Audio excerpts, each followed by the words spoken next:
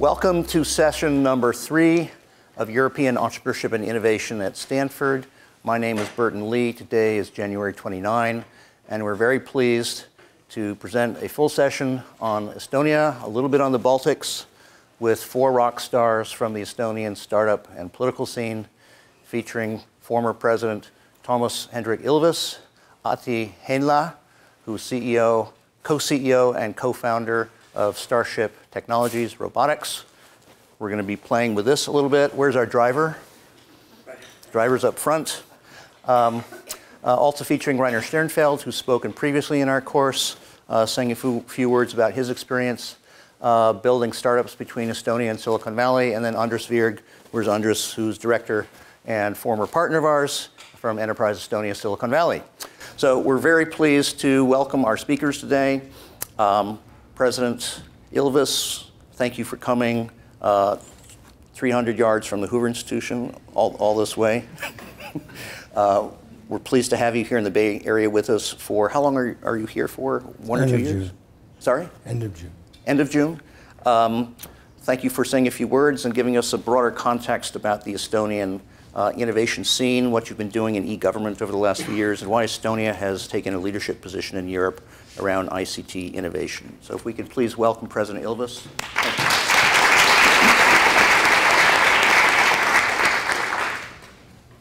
Great. Well, thank you very much. I'm glad to be able to continue my job that I had for 10 years, and before that another 10 of bragging about my country.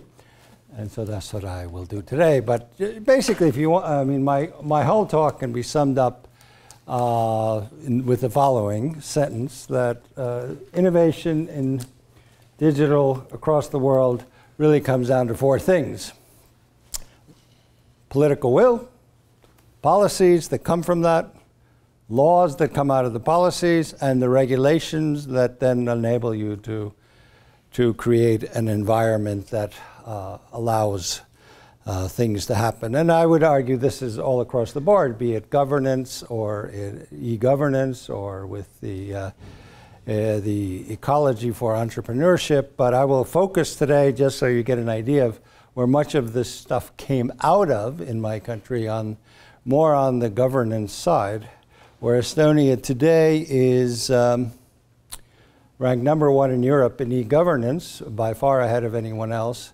And what I also am quite proud of is, on top of that, it is #1 according to the ITU for security, cybersecurity in Europe. And the third factor which comes into this is around the world #1 in freedom online. How you manage to accomplish all those when people have all kinds of arguments about, well, you have to give up freedom in order to have security, or e-governance sort of reduces your privacy, all those things I leave to other people to explain. Background for Estonia, why it is that originally we became, I mean, we ended up doing a lot in high-tech, and I would say this was kind of the zeitgeist or the spirit of the times, was if you go back and look at the GDP of GDPs before the war, in 1938, the last year before World War II, Finland, our neighbor to the north, and Estonia had identical GDP per capita, identical. When we became independent in 1991, or again independent in 1991 after Soviet, Nazi, and Soviet occupations, there was, depending on which figures you use, either a 9-fold or a 13-fold difference in GDP per capita between Finland and Estonia. So this was quite a dismal situation here. There we were, 91, 92, 93, and we were a developing country, and our cousins in the north, we speak a kind of mutually unintelligible language, were 9 to 12, 13 times richer than each of us. Now looking at the situation is fairly dismal and go, what are we going to do? You know very well that it's going to be decades before you catch up with all of the infrastructure that wasn't built, that you create all the laws and just basically turn your country back to where it should have been had there not been all those occupations. And it struck me, at least, and I think some other people, that actually for me, I can tell you exactly what happened. One was that I learned to code as a 13-year-old or 14-year-old in New Jersey. So that was 50 years ago now. And the other thing was 93 summer, Mosaic came out, the first web browser, which you had to buy, and then you had to sort of shove in all of the floppies to get it into your computer, and which I did because I was kind of geeky. And I looked at this thing, and it was a web browser, and you could look at 1,000 pages at that time. But I looked at this, I said, this is something where no matter how backward my country is, it is still starting out on a level playing field with the very best, i.e. the United States. And so why don't we put efforts into that? And I talked to a bunch of people. The other people had come upon the same idea. And we actually ended up with a bunch of people thinking, well, maybe we should focus on digitization. This met huge opposition. I mean, I made a proposal to computerize the schools and connect them all up. And basically for about a year, the teachers' union weekly devoted a page to blasting me and throwing me with rotten tomatoes in every weekly edition, which was kind of fun.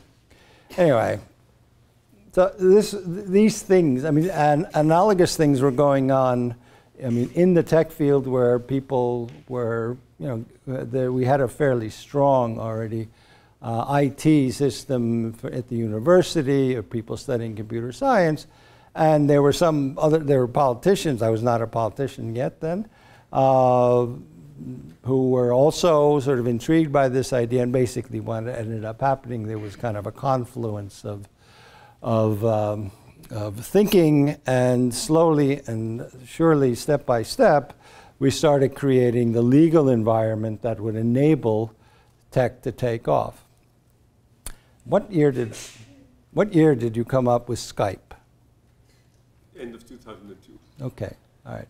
I want them to move ahead. I mean, it's basically a couple of things happen at once.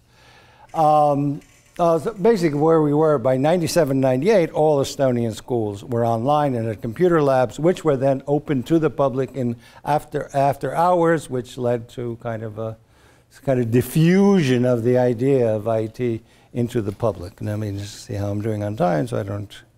All right, I'm taking too much time. Basically, we got to the point where at the end of the 90s, we realized this was the way to go, but this would require some strong governmental action. And so late 99, 2000, roughly, the government at the time agreed that what we really need is to create a digital identity a secure digital identity with a chip card, with two-factor authentication, end-to-end encryption, which would, and then ultimately the goal being to put all services, government services, but with the strong input of the private sector, mainly the banks, that wanted the same thing, to actually do this as a public-private partnership. So in 2001, we rolled out our digital identity system, card-based originally, also now, soon thereafter, also on mobile. There was, from the outset, again, due to our poverty, a distributed data exchange layer, which gave a huge boost to security. If you're interested, you can go onto YouTube. I mean, so get a 3-minute video on how it works. But if you go into YouTube and you put X road, and there's then in parentheses, short or long, I think long version, but it's only 3.5 minutes, that explains how a distributed data exchange layer works, but gives a huge increase in security, and that allows actually digitization to proceed without having centralized databases, which is actually a key to many of the problems that have infected or affected the world around, be it the OPM hack here in the United States, with 23 million people's federal employees' personal data stolen, Equifax, go on and on. I mean, Equifax obviously had other problems. But we got to the point where there are only three things in life where you interact with the government in any form. that you have to do in person. One is when you get married. The second, and mainly for security reasons, it's sale of real estate, which you do have to show up, which people say, why that? Well, I mean, if you look at the number of shell companies in the United States and the UK allowing people to buy all kinds of stuff from anywhere from Trump Tower to Miami without knowing who's buying it, and behind that there are Russian oligarchs or worse, you see why you want to actually show up to show that you're real and it's not a shell company. And then, of course, the third thing, you also have to show up for both sides, not only marriage, but if you get divorced. Other than that, you have to do, I mean, you can do anything online. Register your car. You don't have to spend 3 days at the DMV to register your car. And I checked into that, and you're wrong. You do not have to register an NGO in person. So you were fed something. Anyway, so here we are. How am I doing on my time? So here we are. In 2000 and whatever we are, 2018, this system has been in place for 17 years, and it has not been hacked or breached yet. It has been overwhelmed by a massive DDoS attack in 2007, but that is not getting into anything, and so far we are blessed with that. Now that's the government side of things that created this environment. The other thing that is crucial, and you're very fortunate to have him here to speak to, is there are 4 then kids. How old are you now? 45, so I'm not a kid anymore. No, but you were pretty young. You were in your 20s when Ahti Heinla, who has continued to innovate and not simply cashed in and become a venture capitalist, sorry, sound like some other people, who is the person who brings you this thing. But there were 4 kids in Estonia that, then kids, guys in their 20s, who came out with the first voice over internet protocol, commercial product, also known today as Skype, which became an instant success the world around. I mean, all kinds of people have bought it since, and but I assume you got a pretty good deal out of it. But in any case, Skype, aside from becoming this phenomenon, and that has led to all kinds of other voice over internet protocol systems, but this was the first one, and so immediately took off. It had a dramatic effect in the country, which was that this little country that everyone thought is like cold, miserable, damp, and a backwater of a backwater in Europe, which anyway is considered a tech backwater, suddenly became a worldwide brand. And the effect on young people was amazing, in that suddenly STEM, science, technology, engineering, mathematics, became cool for a lot of people. And this was the social effect of the success of Skype, and we've been reaping the rewards ever since. So I always am grateful to the 4 guys who did Skype.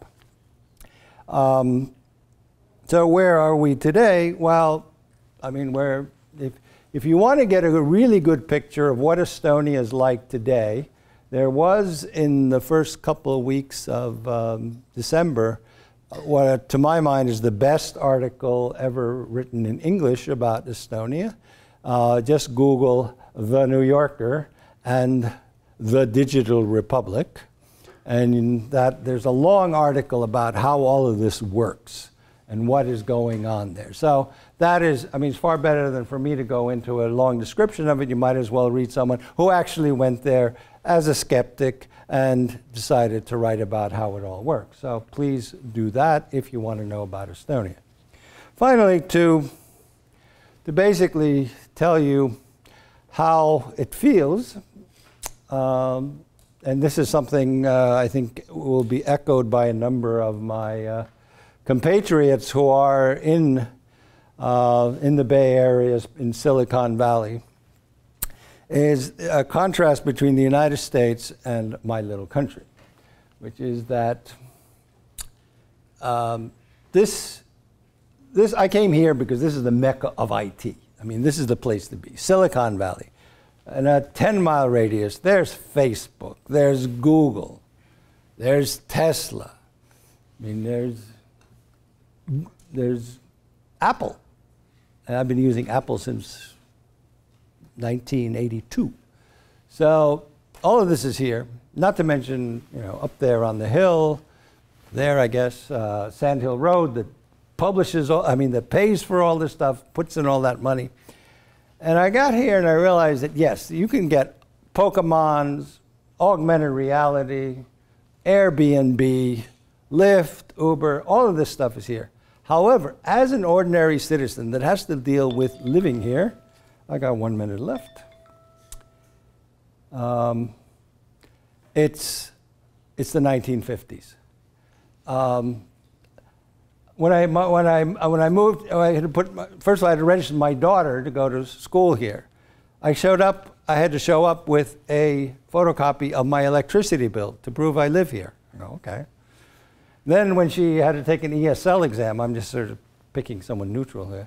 She took the exam. She'd never studied, she's never gone to school in an English-speaking country, so she took the ESL exam and she aced it, and so she didn't have to take English as a second language, but I had to give her permission to go to an ordinary English class. So I signed 2 pieces of paper. One I was told to go and bring to the school. The other one I was told to drive 3 miles to the Palo Alto School District headquarters. I got there, there's a long line. I said, oh, well, I just have to hand in a piece of paper, and the woman at the end of the line said, we all have to hand in a piece of paper. And she said, well, you see, they have to make a photocopy of your piece of paper. I was kind of like, what is this? At which point I realized that in the United States, doing things you do as an ordinary citizen, it's the 1950s, except for the part where you have a photocopying machine in the school district headquarters, because those came in the US in the 1960s. But everything else could have been the 1950s. So we sit around, the guys who live here or the women who live here and deal with this, and we go like, where are we? What is going on? Why is life in the 1950s here? This is Silicon Valley, the mecca of everything in innovation. Well, it turns out it's not. And slowly other countries around the world are beginning to understand this too, and they're kind of getting over this bizarre idea of saying, oh, we want to be the next Silicon Valley, which is kind of saying we want to be the next Rome or the next Paris or the next London or the next New York. Ain't going to happen. But certainly what the United States does need is to figure out basic issues like identity and how you actually create life, make a better life for citizens interacting with the government. Thank you very much. I hope that all makes sense. Thank you. We have time, I think, for one question for President Ilves. We'll be going into a panel session at the end. Does anyone have a question? Let's see. Yeah. Yes, sir. What do you think is the root cause of the discrepancy between a really advanced innovation environment and a 1950s stage government interaction between civil? Well, there is a bizarre sort of element in that the Five Eyes countries, UK, United States, Canada, New Zealand, Australia, are the 5 countries that are viscerally and fundamentally opposed to the core element that you need to have a digital society, which is a secure identity. If you don't have a secure identity, basically, in the 1980s, you had this, there was a thing called BitNet, which was a network of academics where you put in your email address and a password. That worked for 3,500 people. It was great. I was on it. Unfortunately, you have 4.2 billion people on the internet. Any password, simple password, can be brute force broken. So there's no point. Every time you go, I do this all the time. I go into Amazon, I just like squint and go, okay, I'll order. Because all I do is have my password and all my data are there. Now I'm not even going to get into Equifax. So anyway. Thank you, President Ilves.